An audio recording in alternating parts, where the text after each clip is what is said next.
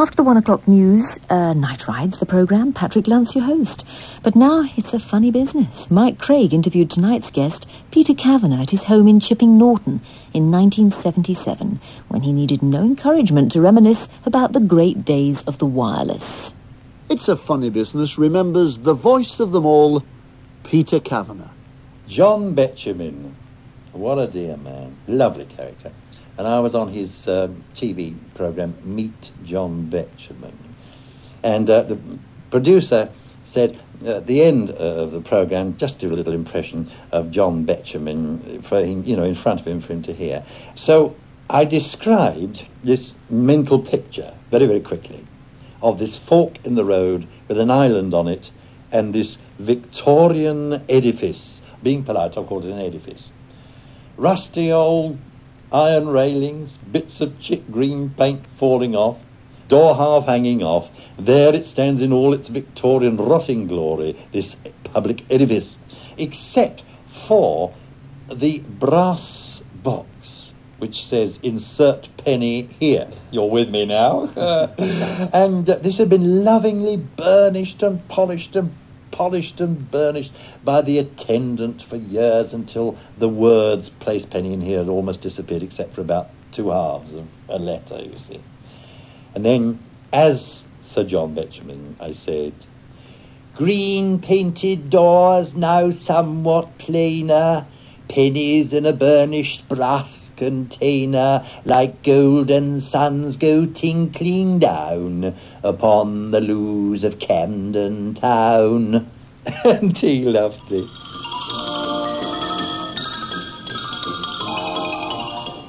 At the height of his career, Peter Cavanagh was undeniably the best impressionist around. A lot of people, myself included, still rate him as the best ever.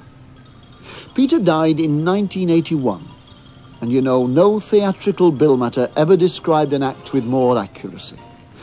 The voice of them all. He really was.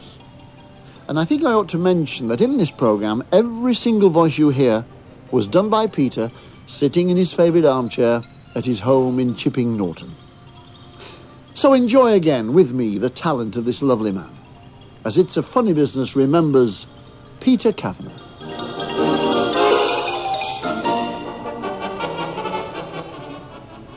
Mike, everybody seems to think, when they're having a chat, at home like we are now, that I was an impersonator, child prodigy like Mozart or was on the piano, Yeah. No such thing at all. Actually, I started off as a straight singer. Really? I was a bass baritone singer. And I took my gold medal at Guildhall School of Music, and things were jogging along. Just as a very young man, just coming up to the war, and bang, off we went, and we all went in the services. And I found myself attached temporarily to the corps orchestra. And the bandmaster, military bandmaster, said to me, he said, look, I've got a jolly good tenor singer. Could you do the odd joke in the comparing, you see? Yeah. And I said, well, I don't know. So I'll tell you what I did do. I did a couple of impressions at home and made people laugh a little while ago. And he said, oh, what were they? And I said, well, Harry Hemsley's little kiddies, Winnie and Johnny. Ha ha! Mike, you're laughing, yes. Yes, I have a record of that. You're right, they were gorgeous, weren't they? Wonderful. He had Winnie, Johnny and Horace, you remember? And yes. They used to have their conversations. Horace could never be understood and Winnie had to translate, I went to watch Harry Hemsley do this imaginary family on the stage at a music hall. I think it was Nottingham Empire. And I thought, how the heck does a bloke... I mean, radio, fine. You see, you can chat away to the kids and you hear them there and you imagine little Winnie and Johnny and Horace all around there, see.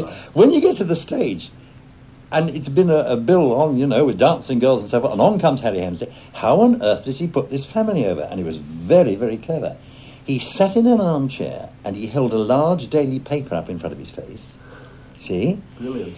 Did the voices behind it. And, of course, you imagined the children there. It was absolutely marvellous. Winnie. Yes, Daddy. Winnie, where have you been? We've been for a walk, Daddy. Yes, we've been for a walk together, haven't we? Yes, I know, Johnny. Wait a minute. Winnie, you were saying... And we saw a mummy piggy. I see.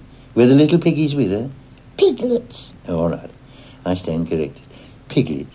And what were all the piglets doing with the mummy pig? You know what they were doing? Rubbish for Morocco, and very soon for Morocco. What does Horace say? He says yes. I see. Now go on. Well, there was a mummy piggy and all the little piglets, and you know what they were doing, Daddy? No, I don't know. What were they doing? They were biting all the buttons off her waistcoat. Oh, it was a fantastic little sort of silly routine. And you really imagine the kids in it. Talking of Forces days, of course, the one that I looked like, the first person I ever looked like for a visual impersonation was, of course, Monty, Field Marshal Montgomery. Yes. Very much younger version, of course, but put the hat on with, the two badges, the belly with the two badges and so forth, and I was away. And he was actually one of the very first that I was able to do, and, of course, everybody knew his voice in the Forces, you see. And I think it went down well. Well, it went down well with him eventually, funny enough. Did you meet him? Yes. Oh, yes, many times. But at the reunion, Alamein reunion, the Albert Hall, where the Queen Mum was usually with Monty, and we did a cabaret, but the Queen Mum told me afterwards that he said, well, now, Your Majesty, if you watch very closely, he does resemble me, and if I know anything about it, he's going to do me. And you did. He had the most extraordinary laugh, you hear it over everything. Very piercing. Still, it was a very good playground voice, And that was Monty. Well, so many people were in uniform. I remember my first broadcast on Variety Bandbox. Private Harry Seacombe arrived in great big boots and covered in confusion and giggles. Dear old Harry. Frankie Howard. Yes, Francis? Oh, yes. Oh, the army, yes, poor soul. So one could go on, but and that was the first broadcast we three did together, myself, Frankie Howard and Harry Seacombe. Of course, a lot of people also think, we talk about what they think about, you started very early and so forth, that I started doing just impersonations of one person at a time like others. I did, but I became known for somebody who made all the different voices of the characters play ping-pong with each other, backwards and forwards, and I managed to impersonate the entire ITMA programme, not just Tommy Handley, but all the voices talking backwards and forwards to each other. And then I topped this by saying good night. And so it's good night from Tommy Handley, Arthur Eskew, blah, blah, blah, blah, all through the names, all saying cheerio, goodbye, ta-ta, Bob's your uncle, in their voices. And this is the voice of them all, Peter Cavanagh on the end of it. And I hadn't realised that I was making a complete revolutionary change to impersonating by doing this. A lot of people say, didn't you get in an awful muddle? Did you find yourself answering as Jack Train where you should have been Tommy Handley and vice versa? Fortunately, I didn't. I used my brain, I suppose, as a reference library, but the voice came as soon as I saw the person's face in my mind, because I'm talking now about purely radio days, and that, I suppose, was just the difference between my next will be and doing all these people backwards and forwards together. Tommy Handley, of course, was the great Liverpudlian comedian. We had Rob Wilton. You remember Rob, when the day war broke out. I don't think it ever stopped breaking myself, but Rob was as Liverpudlian as you could, a real scouse. And then, of course, Tommy himself, hello, folks, it's the scouse boy himself. And he was a real Liverpudlian, but it was very different to impersonate Tommy Handley to other people. I'll tell you why. He was a Liverpudlian who had lived in London for so many years that he had lost his Liverpool accent, but not entirely. Whenever he got excited, the Lancashire accent took over. When he spoke slowly, the southern London accent took over. So his vowels were inconsistent. Are you with me? Sounds a bit double Dutch. And so I had to practice saying phrases as Tommy Handley. Well, if it isn't Fantan the Memory Man, and so forth. Then you'd find him say, well, I don't know, slowly, and he'd say, well, I don't know, and he'd go, no, for northern, you see, and he'd say, well, I don't know, for southern, so that whenever it was a quick delivery, it was Liverpool, and when it was slow, it became London, because he'd lived in the south of England for so many years. What a marvellous programme it was, only if it says in Tommy's voice. What a marvellous programme. Do you remember he was the mayor of Tomtopia? That's Not right. Utopia, Tomtopia. Oh, an impressionist's dream, all those characters. Well, hello, folks. If it isn't Fantan the Memory Man. Excuse, please, mister. You buy saucy postcard? Saucy postcard? Oh, yes, pretty lady in the nude, very saucy, very rude. Good heavens, come in. Good morning, nice day, ta-ta, cheerio. And then, of course, it was, oh, well, time to do me knitting and knit. A gin and knit, sir. I do, if I do. Oh, Colonel, poor old Colonel. You're looking much as usual. I am, Handley. You know, he's ruined his own health drinking other people's. But it was a winner. I have a letter, a very treasured letter, from the late Thomas Reginald Handley. Bless his heart. He wrote, and it's on Savage Club notepaper, "Dear Peter, listened to you last night. Many have tried, but all have failed. Congratulations." I think that's gorgeous. People say to me nowadays, "Oh, you last night you did Dennis Healy or Professor David Bellamy or Enoch Powell or something like that." And I look at them rather nonplussed, because to me there is not such a thing, or shouldn't be, as an impersonator who's become dated. Because after all, as the people come up and become famous, you should impersonate them. And as they sort of fade away from public favouritism or whatever, well, you gently drop them, or, you know. And this comes so strange to me. I think people sometimes come to see me in a theatre or in cabaret, and they say, "Oh," and they expect me to do Montgomery and, Rob Wilton and all, as we might say, all those sort of people. Which, of course, I don't. I mean, you get people come up, some of them very slowly, and gradually become famous. And you say, "Well, I really must have a go at him, put him on." Or somebody comes all of a sudden. I mean, take somebody like Dr. David Bellamy, the botanist and the physicist and all other sorts of ists, and sometimes a bit hit and miss. But you know what I mean? He has all these little flowers growing up, in a field, and there between the cowpatch you get these lovely thistles coming up. Well, of course, he came up from obscurity to fame in only a few months, the same as Dr. Magnus Pike and one or two others, and I think that you definitely got to be on the ball. Prime ministers have been impersonated, as we all know, but there are other ministers. "Well, now, you all know me, your Chancellor, Mr. Healy, although I like to think that you, as I'm always such a kind and friendly type of chap, you think of me as your Uncle Dendens."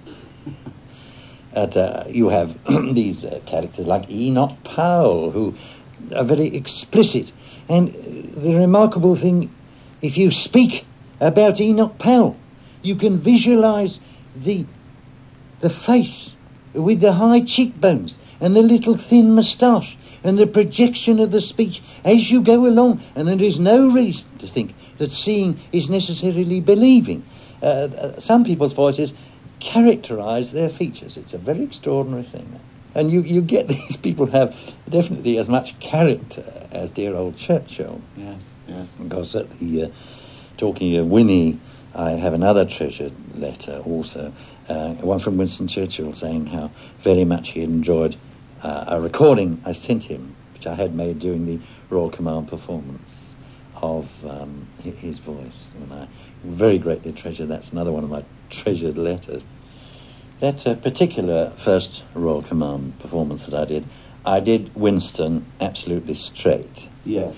Except that he made one little semi-humorous reference to the fact that the late Franklin D. Roosevelt said about him. He said, "Your predecessor, Franklin Roosevelt, once said of me, Winston mobilised the English language and sent it to war."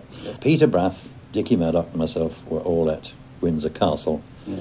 And the Queen Mother, she has now said to me, "When you're at Windsor, you will do the impersonation of Monty, won't you?" She said, "Because it will amuse my husband." So came the day, and I did the impersonation of Monty, and true enough, George VI did roar with laughter and threw his legs up in the air, you see. And so Peter Townsend, who was the Queen Mum's equerry at the time this happened, was standing next to me, and I said, "Do you know, okay, have you any idea why His Majesty thought it was so funny? Apart just from the sort of sudden, shock of the impression of Monty." And he said, "Well, not really, but it just might be the fact that there's a story going around at the moment that I know the royal household have heard, And he said Churchill used to have lunch every Thursday with the King during the war and for some little while after, and used to chat about things. And Monty, who sort of got a bit out of the limelight, which didn't really please Monty at any time, used to now and again make rather political speeches to get himself back in the papers. And he'd made one of these, a little perhaps anti-conservative part, if you like to say. So the King pointed to this on the daily paper and said to Churchill, "What do you think about this fellow Monty? What he said there, eh?" See? And he said, Churchill looked at the headlines and pondered for a moment and read it. And he said, "Yes. General Montgomery, Field Marshal Montgomery, Lord Montgomery of Alamein. I think he's after my job." And the King said, "Thank God, I thought he was after mine." Now, whether that is what made them laugh or not, I don't know, but I think it's rather a sweet little story. We were talking when we were in the car before we had this little chat on the air about, you asking me about how I came to impersonate Prince Philip. That's right. The Water Rats, Grand Order of Water Rats, were doing a midnight matinee charity show. Prince Philip is a companion water rat. And we were doing it on behalf of one of his favourite charities, and so we had the Victoria Palace completely booked floor to ceiling for this charity, and Prince Philip and his equerry were in the box. And the late Jack Hilton was helping us run the show because it was his theatre. And I got into the Admiral of the Fleet's uniform and had the wig specially made with the peaked hair in front and so forth. And when I put it on, absolutely seriously, I got a shock. I've never looked more like anybody in my life. I looked exactly like Prince Philip. And of course, when I got over the shock, I was over the moon about this. But the trouble came in getting his voice. And I had to go and watch a film of part of his TB Geophysical Year epic. Oh, yes, yes. And I was allowed, off the cuff, to go and listen to that. And suddenly I discovered that it was by placing the sound against his bottom teeth which gave him the particular sound. See, and he has a voice which is very precise, and he speaks in very deliberate, short runs, very quick speed, and he emphasises a point with due clarity, the quarter-deck voice left over from the Navy. And I got this particular voice, you see, and I thought, well, what will I do? And so I I did a bit from the Geophysical Year, and I played the part absolutely straight. And after the show, I said, hope I didn't let the Navy down, sir, because I was all in the Admiral of the Fleet's uniform, of which Prince Philip's rather proud, bless his heart. And he said, oh, no, fine. And that's how it started. And then I was asked 3 or 4 years ago by a very, very large concern, of whom he is patron, to appear as an absolute surprise, a kidology, you see, in Birmingham, in a big central place there, which most Brummies know. And it was international. There were people from branches of this association from the continent and everything else. And they booked me just to have a blackout in the huge conference hall and then a pin spot. And I just appeared through the back of the curtains, and the Toastmaster said that I'd promised to appear if I could be guaranteed to get away from the building in 5 minutes, because I was on the way to present the Duke of Edinburgh's awards to Sea Scouts, you see, in my excuse of being in uniform. And the spotlight came on me, and I stood there, as I'd seen myself first in the mirror, looking frighteningly like him, and I had a 3.5 minute, I know because my friend timed it, standing ovation before I got my mouth open. And they really thought it was... They really thought it was... And then gradually, because I was doing little funnies, and they twigged that there was something fun. But from halfway back onwards, I think that thousands of people still today think it was Prince Philip. Quite extraordinary. Yeah, I see you're looking at my tape recorder, which is lying on the couch beside me. It's all right, I'm not taping your voice. Just a sound I want you to listen to. This particular sound in the late 50s and the very early 60s, in which I had some part, excited me.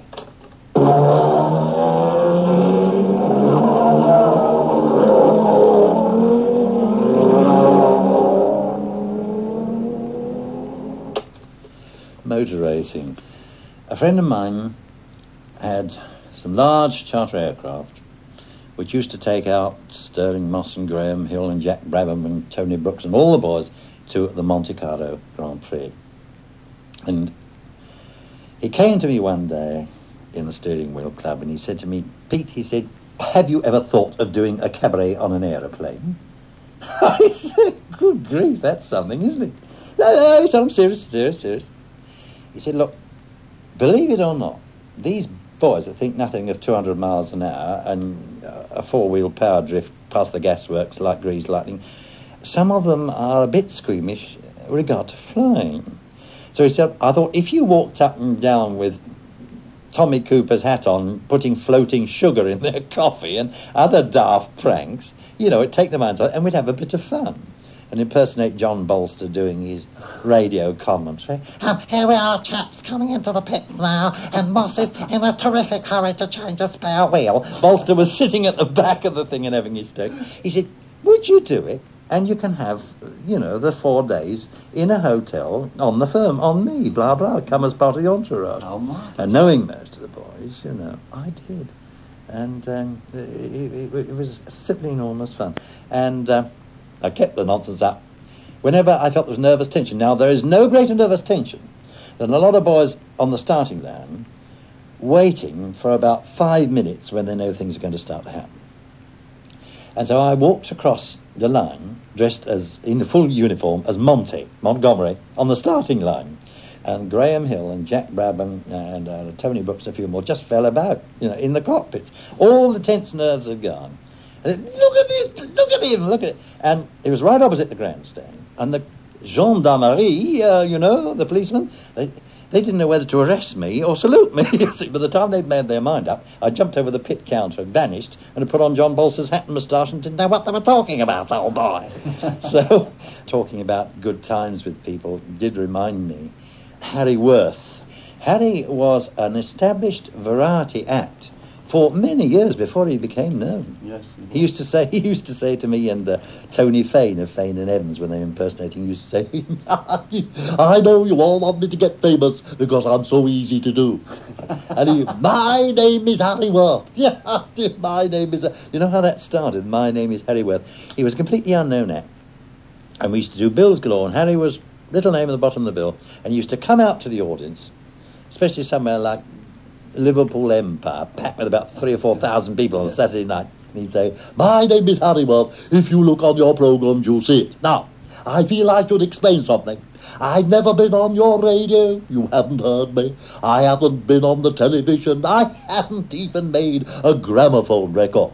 And after you've heard my act, you'll realise why. Oh, he was a fabulous character. He started as a ventriloquist. Yes, did you he work did. with him as a vent? Yeah, he had the 2 most terrible dolls. He still has them, Peter. I know he does, and he's still... And he used to do this terrible Greg and Gutter act, you see. But we were watching an act do a vent act, not an awfully good ventriloquist one night, when Harry was famous top of the bill, and he said, I've been watching this fella, he said, with that animal dog thing coming out of that case.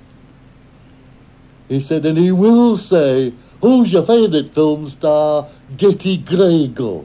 He said, why does he say Getty Gregel? He could so easily say Lana Turner, which I thought was beautiful, because Harry admits that he was the worst vent, but he's hysterically funny as a ventriloquist. He used to have this hideous little doll. It looked like Frankenstein having taken a shrinking pill, you know, and he used to put it on his knee, and he said, this is the dummy, this is me. I am the ventriloquist, that is the dummy. Now, in order that there is no confusion, I shall allow my lips to move a little. Do the people that people like. Except the person that everybody loved to hate. In the days gone by, dear old Gilbert Harding. I must tell you a little story about Gilbert Harding. You remember, of course, Mike, he was always on What's My Line. Really, that's where he made his name. Yeah. Well, they always used to have a guest. Mr. Celebrity and the team would have a blindfold put on. That's right. And Eamon Andrews would say, all right, Mr. Celebrity, will you kindly come in and sign in, please? Gilbert, no peeping there, and have you all got your blackouts on properly? Well, this format, you see, came to a guest that they'd rather had thoughts about if it could be wangled. Gilbert Harding to be the guest, you see, while the others are blindfolded, and Peter Cavanagh to impersonate Gilbert Harding. On the panel? Yes, on the panel. Yeah. But Ronnie Waldman, who was Director of Light Entertainment, BBC Television at the time, said, how on earth are you going to do this? Producer said, look, easy. Get all their blindfolds on. Gilbert won't put his on.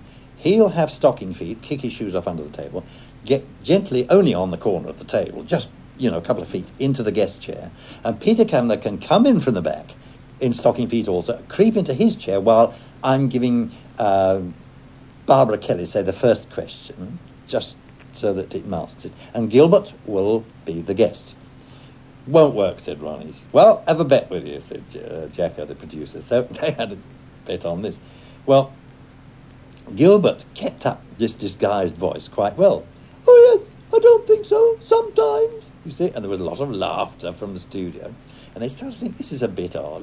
And then, of course, when it got to me, as Gilbert asking him, can you tell me, Mr. Celebrity, do you think you're funny?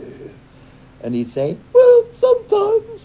Yes, well, I mean, you must know. Either you are or you are not. I mean, you must know. Are you telling us the truth? Yes, I am. Thank God for that, you see. And screams of laughter. And gradually, one by one, the team thought there's something odd here, but they couldn't put their finger on it, and we got away with it. Because you assumed Gilbert's role. Yes. You were rude to him. Yes, I was rude to Gilbert. Yes. But Gilbert was one of the nicest men that I ever knew and had the happiness to impersonate. The producer won his bet because Mr. C thinks he can impersonate me, and he bloody well can. Is that what he said? Which rather takes away the thing that everybody says, oh, I didn't recognise myself when I played my tape recorder. How do I know it's me? You see?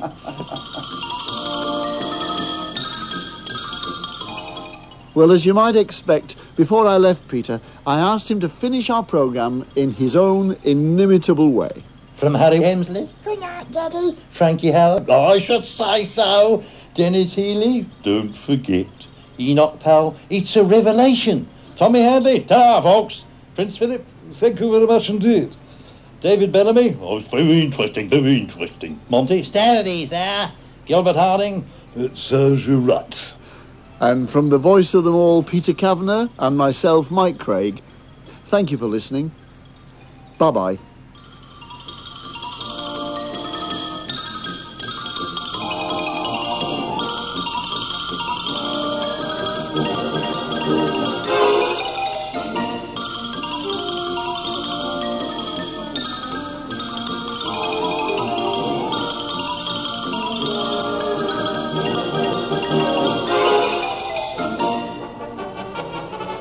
And you can hear the last in this repeat series of It's a Funny Business tomorrow night when Mike Craig remembers Jack Warner. After the news, Patrick Lunt will be with you for Night Ride. BBC Radio 2.